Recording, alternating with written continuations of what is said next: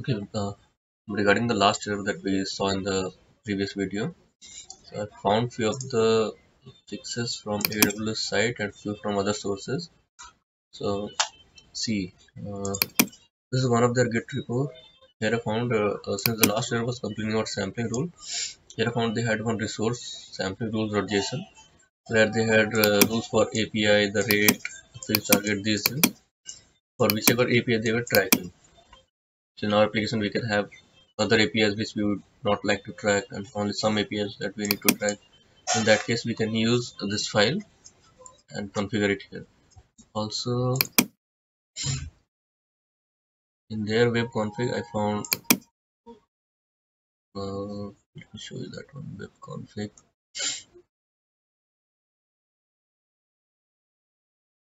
This is their web config file, and see it has uh, this is the same thing we were doing. We're creating AWS access servlet filter, but apart from that, they are adding these plugins. They're and using this builder.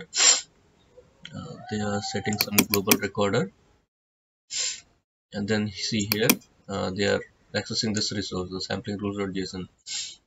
Similar to that, I have made some changes in our application. So I have kept only the only part that is necessary. So this is servlet filter, and then this part where I'm loading the sampling rules.json.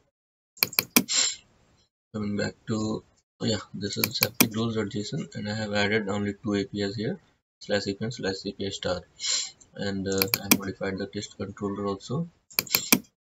So this is /API and these are /API stars, B1 and B2 basically, and these are basically doing same thing. There is no error codes. It is returning different string messages, and only difference being these hyphens B3 as prefix. Otherwise, it is doing the same thing. So I have built it. I have moved the jar to my ec2 instance. So let me start it. Also, I would like to show one file that can be helpful when tracking any issues related to X-ray.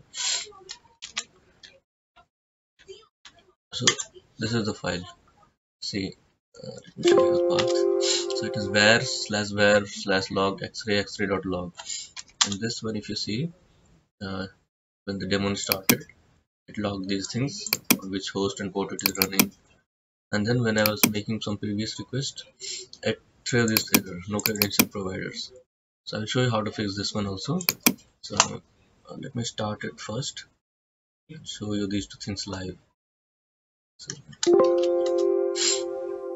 I'll do a tail F so that you'll see any changes happening to this file.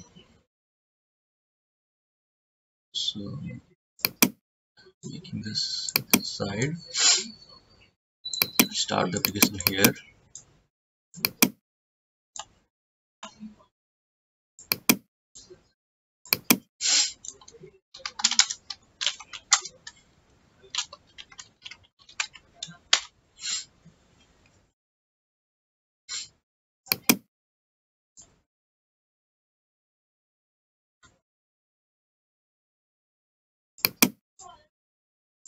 Okay, now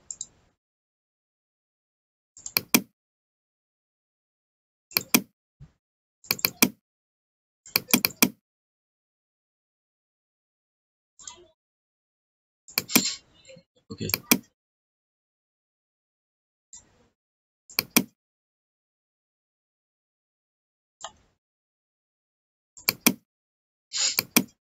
Okay, see here I have API v2 code 400. I'm making a request. And see in both the places it logged something. Here the usual credentials in verbose error, and here if you can see, now we are seeing which sampling rule was used. So this is using API/star, and then what message was sent to the X-ray domain logging. So let me make a few more requests. Okay, okay right now we have that other credential error. So that one we can fix from this ec2 instance itself. So we need to attach an IAM role. Security modify IAM role. I have already created one IAM role, that is test X-ray. I'll show what this role contains. But let me update it first. Okay, so now if I make a request, I'll do that again.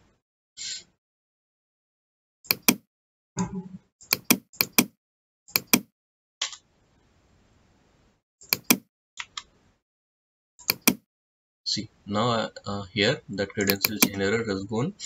It is showing successfully set batch of one segment. So now we are good.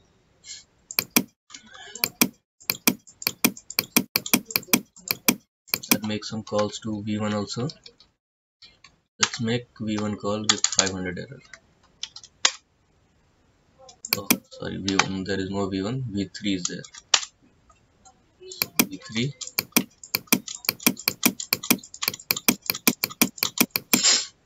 and another without version 1, that is just slash API. See, in this case, if I see, it got this rule slash API, the other rule that I had created. So there were two rules in my sampling.json file.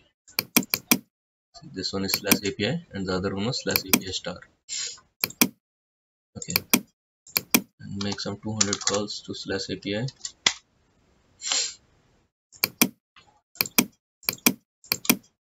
I would like to add 200 for the other two also. So for v2 also 200, even for the v3. Okay, so now we are good. I have made some call showing up. Also, see, in this Spring Boot application it is showing because I didn't show it earlier.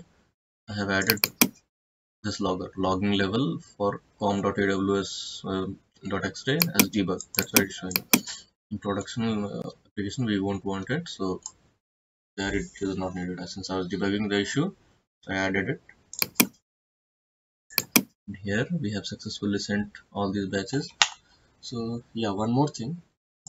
When I was trying, I used to notice that initially, even after sending so many requests, I was not seeing these in AWS console when I was going to Xray.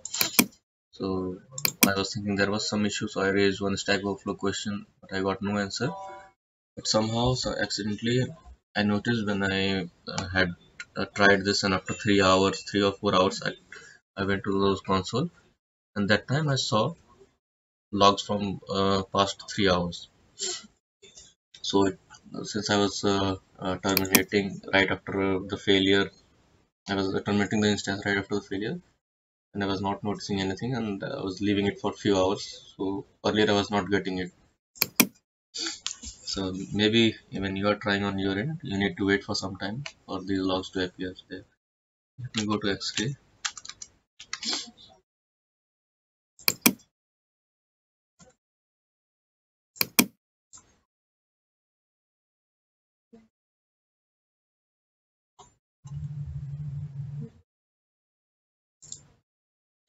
See, in this case, we got it immediately.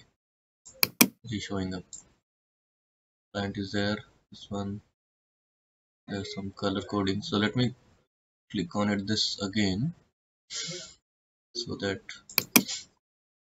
you see it in CloudWatch.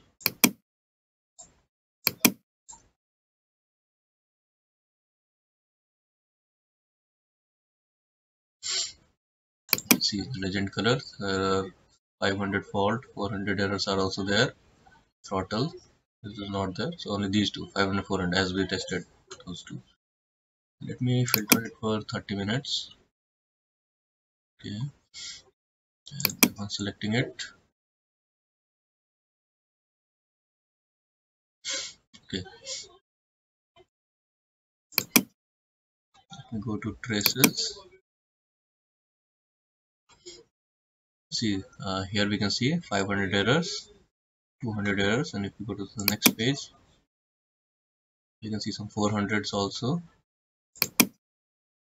Okay, and let me try to click these buttons for analyze trace. And here you will see all these error codes, response time,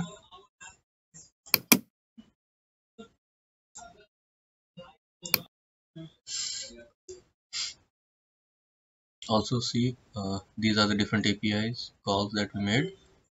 Their count, this was hit 17 times, this was hit 12 times, 6 times even, which had error. But since we also tested and it comes under the rule slash API slash star, it was also tracked. This is a percentage of these different error codes. These are some latency graphs. So basically all sort of information that we will need to check the health of our application or APIs, all are there. So with this, I think we have a working solution now. So I will end this video now. Thanks. Yeah, one more thing, I forgot to add forgot to show the IAM role that I had added to fix that permission issue. So let me go to that. So roles.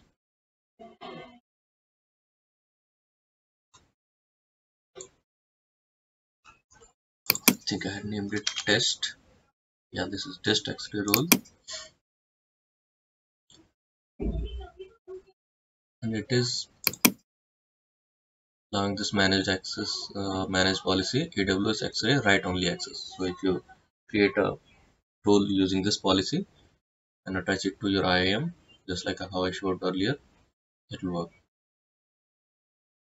Yeah, I think yeah, this was the only thing I was missing. So thanks again.